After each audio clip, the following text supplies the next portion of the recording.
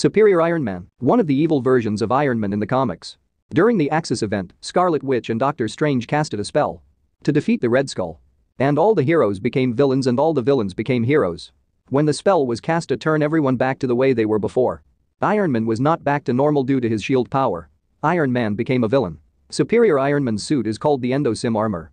This suit was designed based on symbiotes or venom. Suit bonds with the body just like venom. It's in liquid form. The key feature of this suit is that it can take control over anything based on tech. Iron Man can also change the form and size of the suit.